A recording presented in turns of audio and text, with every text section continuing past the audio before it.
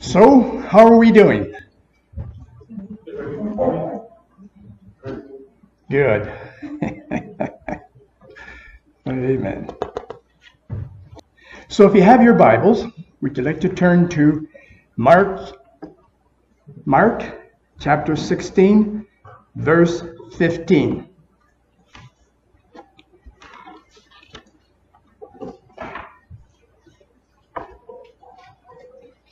And he said unto them, Go into all the world and preach the gospel to every person.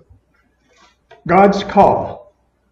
And if you will note that God calls every born-again believer to be used by God in witnessing. Everyone has a calling. Everyone. We have a calling. Webster Dictionary states a profession or occupation, a spiritual summons, a deep impulse to carry out a mission. Now that comes from Webster Dictionary. Do we know what our calling is? Now some have a special calling, that's so true. But our own calling by the Lord Jesus Christ is one for souls. Just think of it now. One for souls. It is important that we allow the calling of the Holy Spirit to permeate our hearts and souls. Because you see, the greatest gift was the gift that Jesus Christ gave.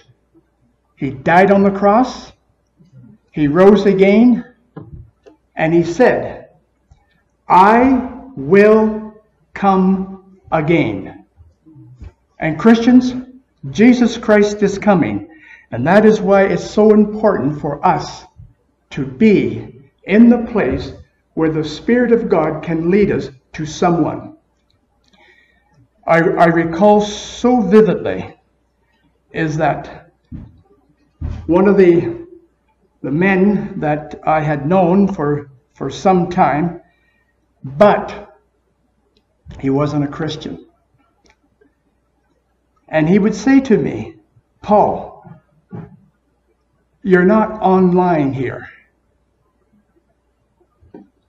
You have to realize that everybody is going to heaven.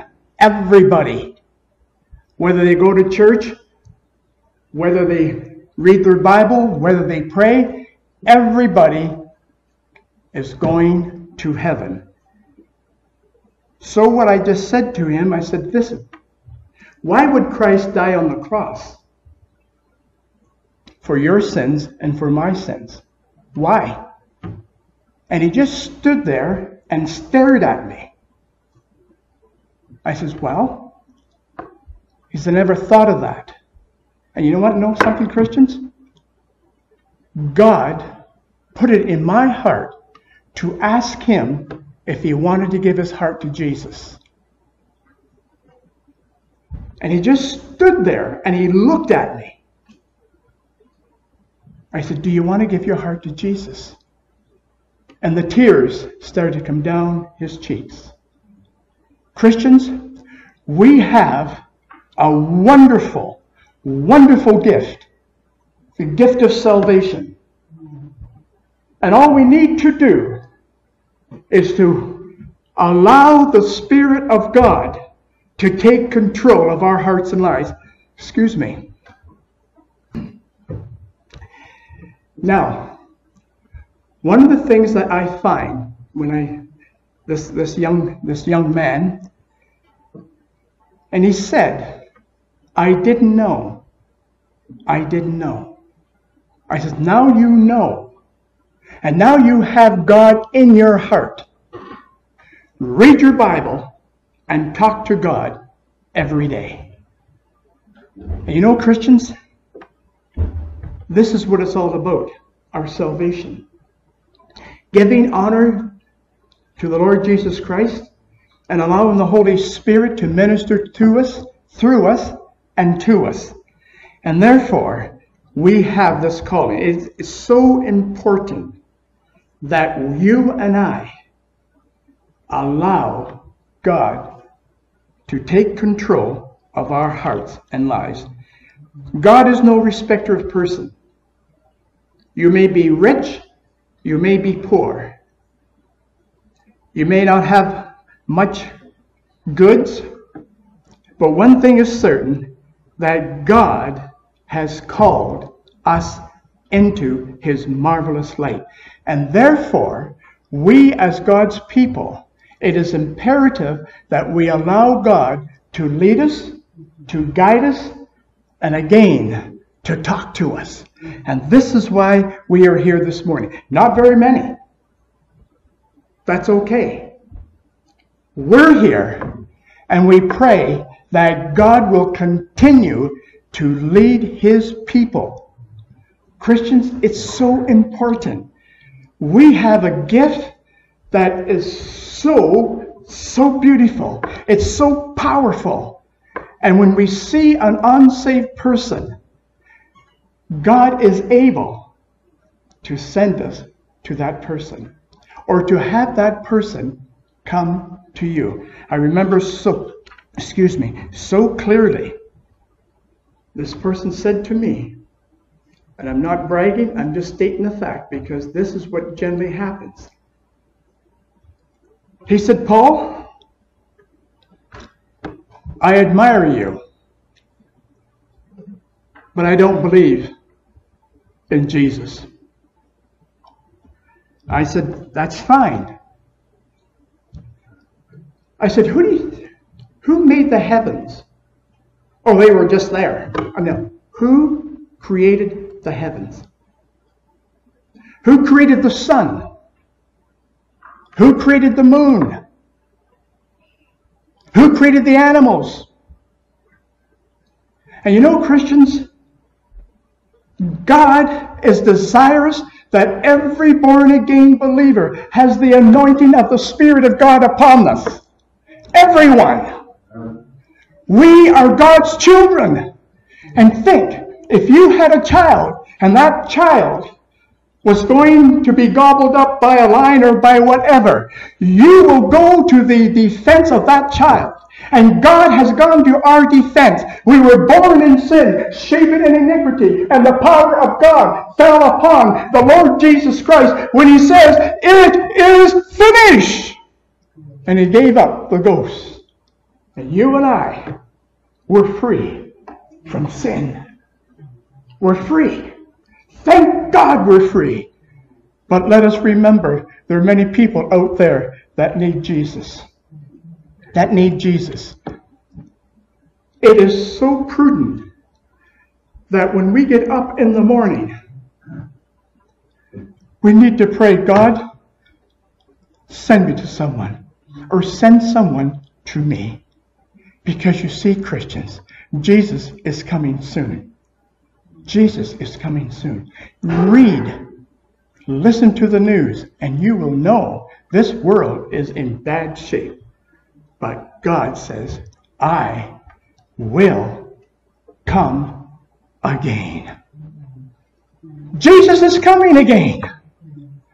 And we know that he's coming again. And therefore, it's so imperative that you and I make ourselves ready. When we get up in the morning and we go to our place of work or wherever. But before we do, let us have time with the Lord. Give God his rightful place. And Christians, I want to say this. When I was sitting in the office this morning and looking out the window and thinking, God, you're so wonderful. You are so wonderful. So I went and opened up the back door of my office and just went outside.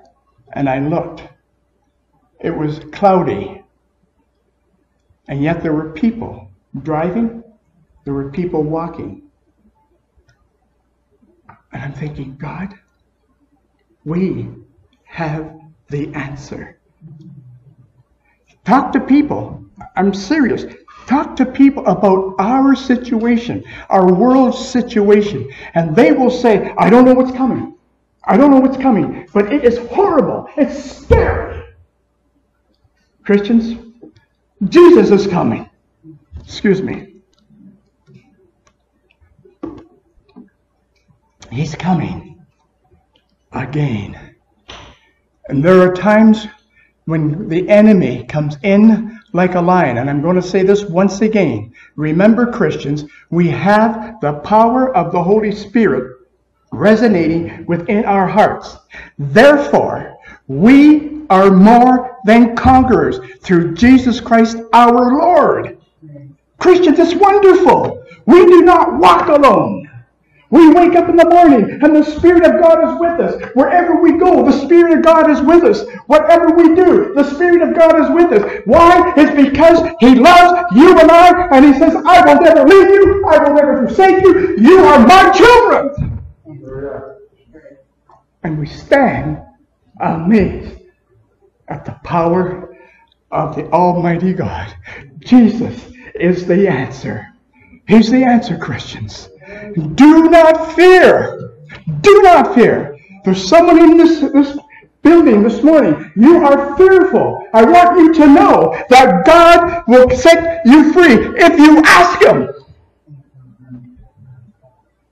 I will not call upon you. But all you have to do is to ask Jesus to come into your heart and to give you peace and to give you hope. That's all you have to do, people.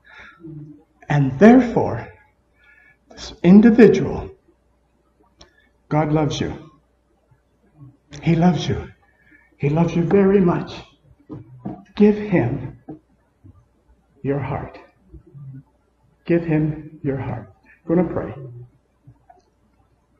Father in heaven, thank you for your love. Thank you, Lord, for dying on the cross for us. We were destined for hell. But Lord, you came to set the captives free. And we are free this morning, not in our own strength, but in your strength, in your power, and in your love. Oh God, forgive us for our shortcomings, but help us, dear Father, to live the life that is absolutely pleasing to you. And we ask this in your precious and holy name. Amen. Amen.